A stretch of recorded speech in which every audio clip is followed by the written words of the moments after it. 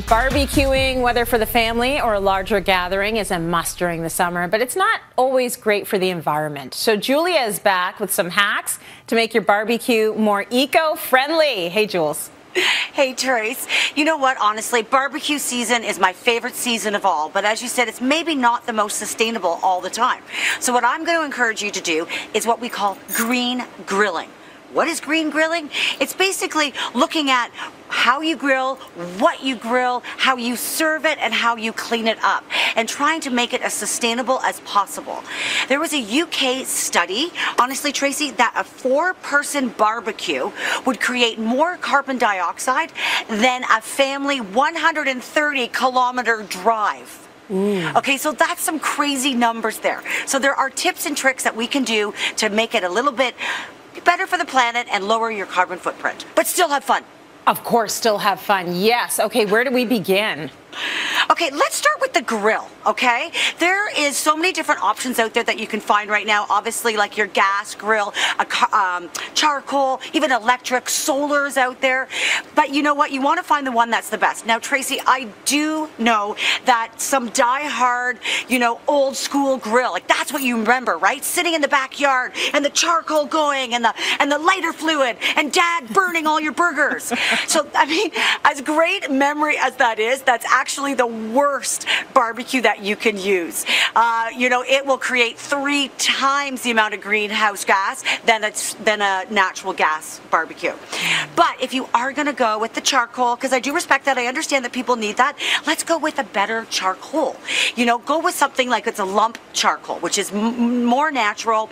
There's the best on the market I love is the Big Green Egg. This is a Canadian product, has no chemicals. It's really much better. Okay, I'd love to hear about these options. That is great. So now we've got the grill ready to go. What are we going to do for food? All right, Tracy, this is it. We want to make the vegetable the star of the show. And Trace, I'm going to show you how to make my super famous steak, cauliflower steak. Ooh, okay. I want to know how we make this steak. I'm big on cauliflower for almost anything, but I have yet to do a cauliflower steak. How do we make it? Okay. Right, Tracy, I don't know if you've seen this on social media, but it's the cauliflower talking to her therapist because she has an identity crisis. Like, I was fine when I was pizza, but how did I become rice? And now I'm going to make her steak. So funny. Okay, so Trace, what we're going to do is we're just going to cut it like this, and your first cut is always going to sort of fall apart. Don't worry about it. Yeah. But then what you want to do is cut at least 1 inch thick. Okay, that's a nice thick slice. What do we do next? Okay, now what we want to do is we want to marinate these little steaks here. So the trick that I have, this is my favorite hack, Trace, is instead of using a marinade or creating a marinade, I use salad dressing. Shh. So it's so easy. So this is a great one. This is got the citrus. It's a grapefruit ginger from Hellman's. But the trick is, Trace, put it in a bowl so nobody knows what you're doing here. And it looks like you've made this marinade from scratch. It's totally plant-based. Anyways, then you're just going to spread it on here, cover it over, and then you're really just going to pop them on the grill. And it's super easy like that. And again, they go on the grill like this. This little electric grill I got. Oh, that guy's hot. Let me move him over like that. Just a sec there. And there you go, babe. About 20 minutes.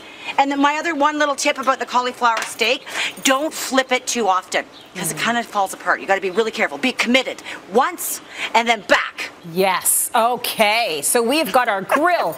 We've got our cauliflower steaks. What is next, my friend? Okay, this is just a really quick one, Tracy. This is something that's my biggest pet peeve on how we serve a barbecue.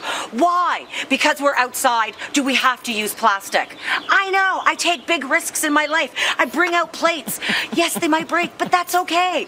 I mean, I know some people love their plastic outside, but I'm just saying, maybe open up your ideas and think of going thrifting so you can have these fun plates that if they did break, it's not the end of the world. It's cloth napkins. These ones are beautiful from Ten & Co., another great Canadian company. So again, just open your eyes. Open your eyes. You don't need to have plastic. I'm right with you there. And I know you had one little last trick you wanted to show us. A cocktail that you like out there when you barbecue?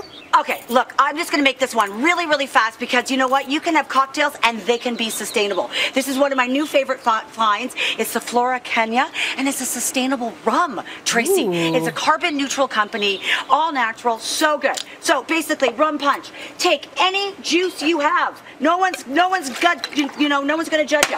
Dump all your juices into a pitcher. Add some rum, maybe more rum, maybe a little more rum, as much rum as you need. And you are off. There you go. Saving the planet one steak, cocktail, and plate at a time. I like how you save the planet. It looks very appealing. Jules, thank you so much. Cheers to you, and thank you for sweating it out there. It's so hot today, and we love it. I know it is. Really great ideas that are so easy for all of us to put into practice. She is so